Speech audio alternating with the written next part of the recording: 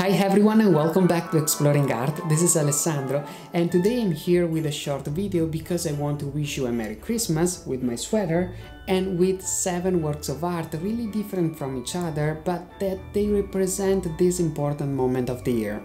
Enjoy the video.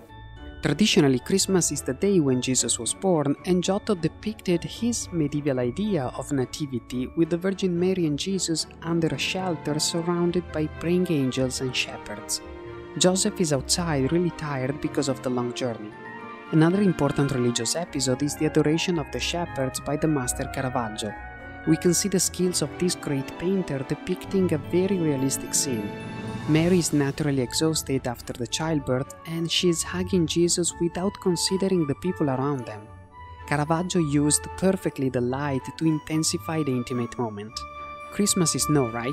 And in Snow at Argenteuil, Claude Monet depicted a beautiful landscape where the snow is protagonist.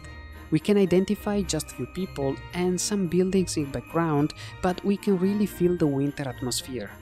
Another nativity scene, but this one from Botticelli, and I'm sure you wouldn't expect anything like that from him, right? It's a weird scene, not by chance it's called the mystical nativity. The Virgin Mary and Jesus bigger than the other figures, angels coming dancing from a golden hole in the sky, and demons that are hiding, probably scared by Jesus' birth.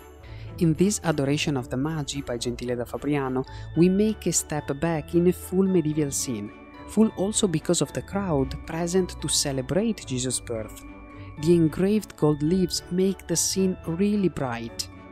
Another Adoration of the Shepherds, this time by Guido Reni, a typical Baroque scene like inside a theater. Here Jesus is literally the light that creates beautiful chiaroscuro effects on the characters. And then a joyful moment with this winter scene in a Dutch village painted by Hendrik Averkamp between 1608 and 1609. It's called a winter scene with skaters near a castle, and the picture is part of the Flemish tradition of painting the harmony of human activity and the cycle of nature. The same harmony that I hope you can live with your families, and maybe this video can help a little bit, so feel free to share it. Thanks for your support during these months, and I really wish you a Merry Christmas and a Happy New Year. See you in the next episodes.